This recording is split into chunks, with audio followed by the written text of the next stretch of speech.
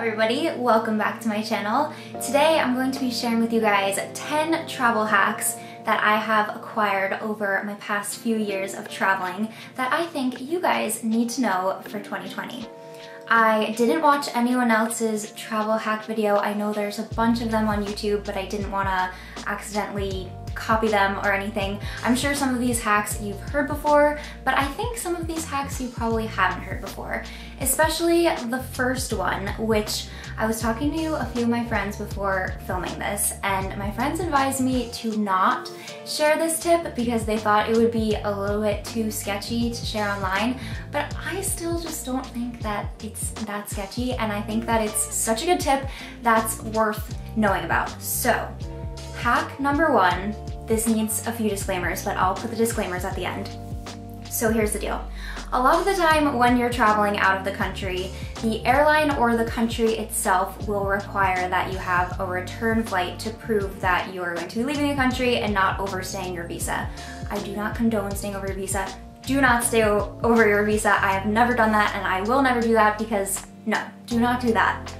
Okay, I'm inserting the disclaimer here then. But here's the thing. I personally don't really love to plan, and sometimes when I travel to a country, I'm not sure how long I'm going to want to stay there or where I'm going next. So instead of booking a return flight, I hop on a website that has 24-hour cancellations such as Expedia, and I book a flight to show that I am exiting that country, and then after I receive all the confirmation emails and my booking reference and all of that, I cancel the flight so that I don't actually have a return flight, but when I go to check in at the check-in counter and when I go through immigration, I can show them that I have a return flight. Okay, now that I said that, do not do this and then overstay your visa.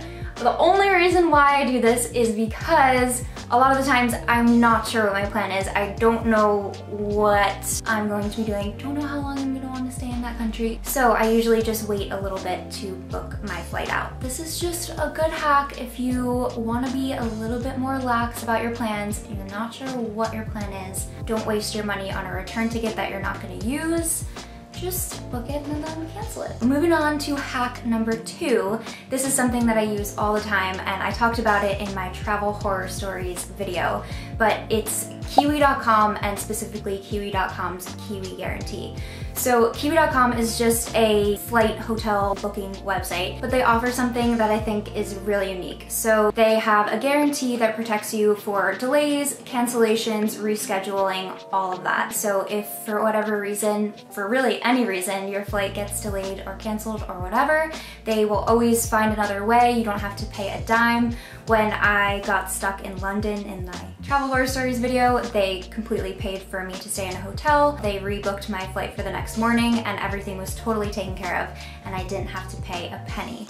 And that has saved me a few times, so I really love to book with Kiwi. They're not always the cheapest. Sometimes Skyscanner is slightly cheaper, but if you're booking especially a flight with a layover, and particularly if it's with two different airlines, getting the Kiwi Guarantee is definitely worth it. So this next one takes a little bit more effort, but it can really pay off. So depending on where you physically are when you're booking a flight will determine what the fare is. So let's say that I'm on my laptop here in the US looking at a flight, and then let's say Tim in the Netherlands is on the same exact site looking at the same exact flight. We could come up with two completely different fares. I don't really know why. I'm sure it has to do with international laws and taxes and things like that, but more times than not, depending on where you're physically looking, the fare will fluctuate a little bit. In my experience, because I've been booking here and in the Netherlands frequently over the past almost 3 years, I've found that more times than not, booking here in the US is always cheaper. Like I said, I'm not completely sure why, but sometimes it really can make a huge difference, especially if you're booking a really expensive flight. Sometimes the price difference is cheap enough where I'll want to book it here. So the way that you can do that is, of course, using a VPN. And if you're totally intimidated by a VPN or don't even know what a VPN is, it's basically a virtual private network, which means that you can kind of disguise your computer into believing that it's in a different country so that you can access different sites in different countries. If that is totally not an option for you, if you have a friend or a family member in a different country that can check and see if the fare is completely different, then that can really pay off sometimes. So I know that's a little bit of a tougher one, but if you have accessibility to kind of test different locations, like I said, it can really pay off. But moving on to hack number 4, I would highly recommend downloading the XE Currency Converter app. It's basically, just as it sounds, an app that converts your currency. But what's awesome about it is it updates every single minute with the most real-time, accurate conversion rates, and it also works offline. So once you load your current conversion rates, if you're out and you don't have data, you can always convert your currency. So let's say you're walking around the markets or getting in a taxi and you kind of forget what the conversion is, you can just type in this app and it'll give you the exact conversion. The last conversion I did was 11,500 Hungarian forints, which is $37.31 in US dollars. And kind of on that same note, hack number 5 is to always use an ATM to get out money. So I've gotten a lot of questions from you guys. What is the cheapest way to convert your money? You can take money out in that currency before you leave in your home country. Like you could go to your bank and get Hungarian forints at your bank. You could go to the airport and exchange your currency for their currency, or you could take money out of an ATM. By far, the cheapest, most cost-efficient way is to actually go to an ATM because you're kind of cutting out the middleman. With that said though, some ATMs are really, really shady. So it's really important that when you go to an ATM, before you actually press accept to take out the money, they'll always tell you what conversion rate they're using. And some ATMs will completely screw you over. This has happened to me before, but it'll never happen to me again because I always check with this app to make sure that I'm getting a good rate. I forget what ATM it is, but it's kind of like a chain. I think it's called like I don't know. I'm gonna put a picture of the ATM right here. This ATM right here is known for being really shady. So in my experience, taking out money at an ATM that's affiliated with a bank is usually your best bet, but you kind of just have to see what's out there and make sure that you're not totally getting ripped off. Moving on to hack number 6, keeping on with the theme of money here, I would highly recommend getting a travel credit card. If you travel a lot or plan to travel a lot, it can be so helpful.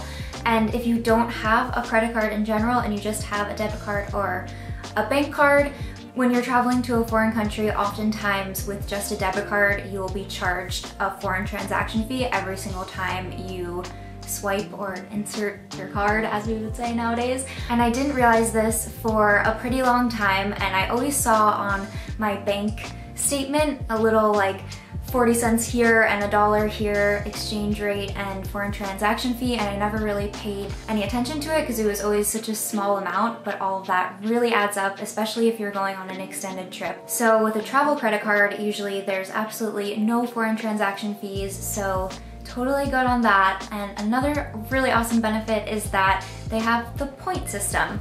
I'm not going to pretend like I'm a credit card expert, but the way that my credit card works is I get double points for every single travel purchase. So whether that's a flight or even when I'm in that country, almost every single thing that I spend money on in that country counts as a travel purchase because I'm making it in another country. There's also usually a bonus that they give you just for signing up for the card, so that can be 50,000 points, something along those lines, which right there can get you a free flight. So if you've been thinking about it, I would definitely recommend getting one. This next one I put in kind of for me, but also I'm sure it will be helpful for some of you guys. If you watched my travel horror stories video, you would have seen that I lost my passport during a connection in Portugal. I had my cat with me, it was like this big whole thing. So for Christmas, my brother got me this passport holder, but it's not just a passport holder. It has a tile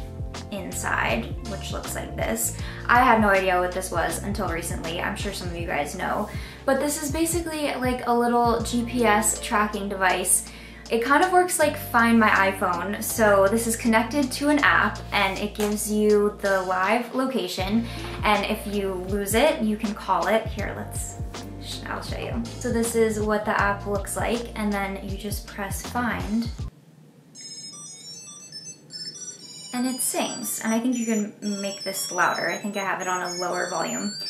But yeah, it's basically, for one, I would recommend getting a passport, what do you call this? Passport holder cover thing. I never had one on my old passport, and my old passport looks like actual garbage. It's like moldy and disgusting, and I never really took good care of it. And then I lost my passport and I realized that I needed to like be a little bit more careful. So passport holder, the tile, probably not necessary, but could be useful, especially if you are notorious for misplacing things. I'm sure that this will come in handy.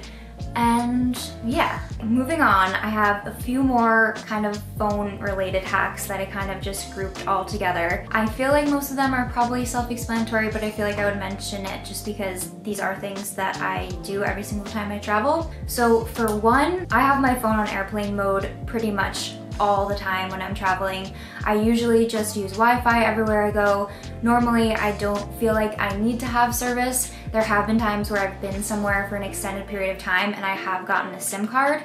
In that case, you have to make sure that your phone is unlocked so that you can use a SIM card in another country. That can definitely be a really great option, especially if you're somewhere for a long time or if you're just nervous and you want to have the security of having data on your phone all the time. But something that really helps is downloading offline Google Maps. So you can go on Google Maps, you can select an area and completely download the details of that entire city or even country, and it will download all the details of everything so that you always know where you are. And then we're at hack number 9, which also has to do with an app.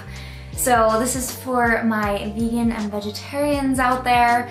If you guys don't know, there's an awesome app called Happy Cow, and it's kind of like a mixture between TripAdvisor and Yelp, but specifically for vegan and vegetarian restaurants or restaurants that just offer vegan and vegetarian options. So wherever you are, you can just search what kind of awesome restaurants and cafes they have. I've used it almost every single place I've traveled, and it's just very useful if you are looking for vegan and vegetarian food.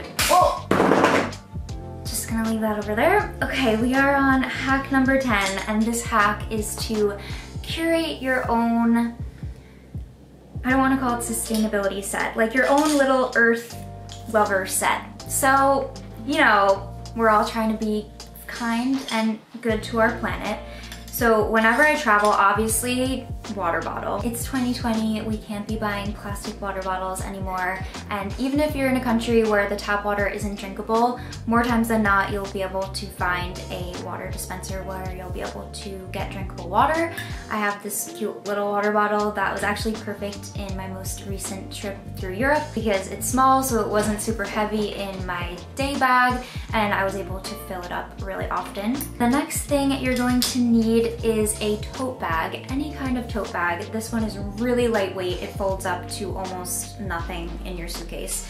But this is so useful for so many different things. One, when you are walking onto a plane and you're trying to get away with just having a carry-on, if you have a few extra things that aren't fitting into your carry-on, you can always throw them in a tote, because usually when you just have something over your shoulder, they're not going to say anything. So I always like to add a few little extra things into a tote bag. And then you can use it when you're traveling, if you buy anything for shopping, or you can use it for a beach bag. You just need to pack a tote with you because it's not something that you might think of, but it will be very useful. Also, you can pack an extra tote for your dirty clothes too.